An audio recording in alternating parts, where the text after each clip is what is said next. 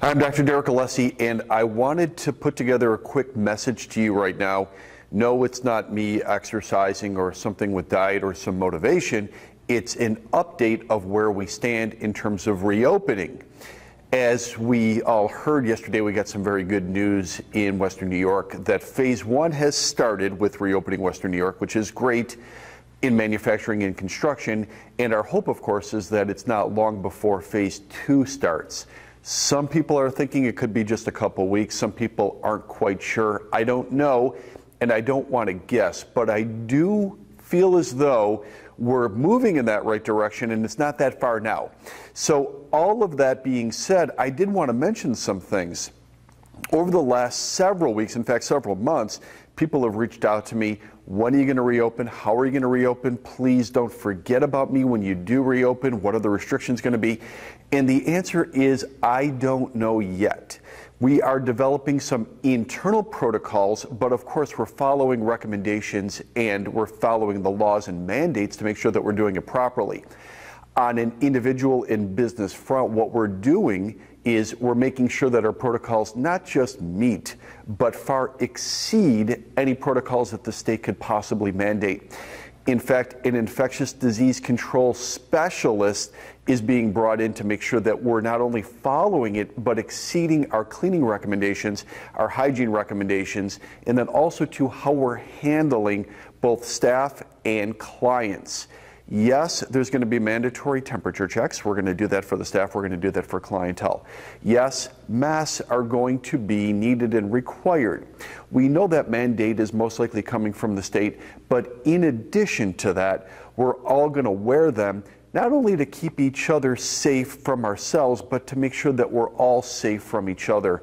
Look, I have done this a long time. In fact, I've spent my entire life doing nothing but health and fitness and helping people improve themselves.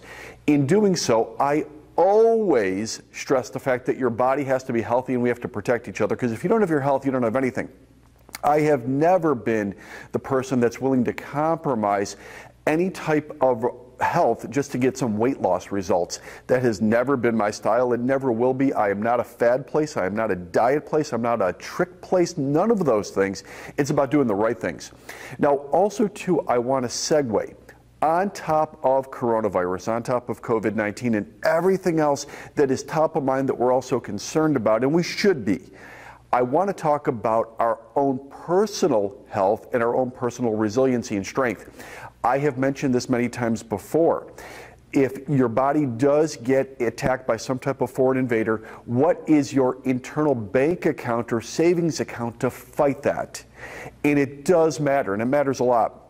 What we have seen from this, and it is clear, overwhelmingly clear, that coronavirus seems to attack the weakest. If you are older, yes, without question, it does have a stronger effect. Also, too, though, more so than even that, underlying conditions.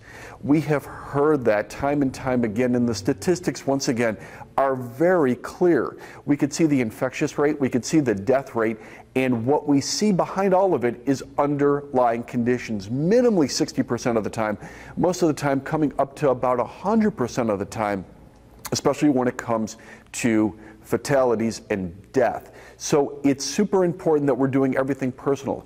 Now, also, I've spent decades telling people, yes, if you have heart disease, if you have diabetes, if you've had a stroke, if you've had a heart attack, if you have dementia, Alzheimer's, all of these terrible things, it reduces your life expectancy.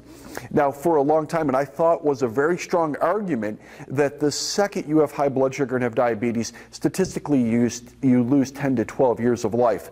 And to me, that is so much. It's over a decade of life. And on top of losing that much life, you lose quality of life.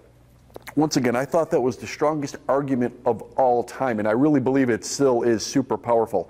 But we're seeing something now, if it's even imaginable, more powerful. That is, if you have these underlying conditions, it's not just 10 to 12 years. You might not make it through this year,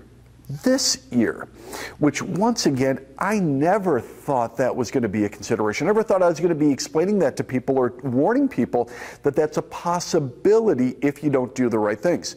Now, once again, heart disease, diabetes, stroke, Alzheimer's, kidney disease, lung disease, asthma, thyroid disorder, triglyceride problems, blood pressure issues, all of those are the underlying conditions that we're talking about, and there's more, but those are super important to make sure that you, your body, your resiliency is out there and strong. Now, lastly, and this is something else, if we are to believe the experts' models, and once again, there's really no reason not to believe it, and we can debate it back and forth, but either this COVID-19 coronavirus is going to stay at a pretty high level for a long time, or it's going to dip somewhat during the warmer summer months and then reoccur later in the year, or there's going to be blips along the way for an infinite amount of time. All of those, once again, I think we could kind of lump it all into an equation, the fact that it's not going away.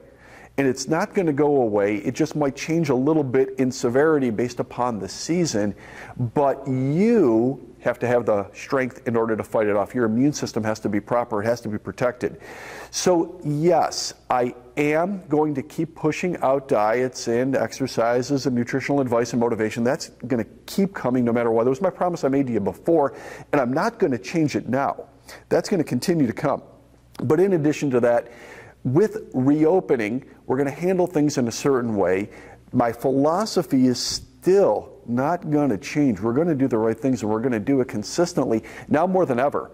We know that we must do this for our longevity and to make sure that we're here because it's important.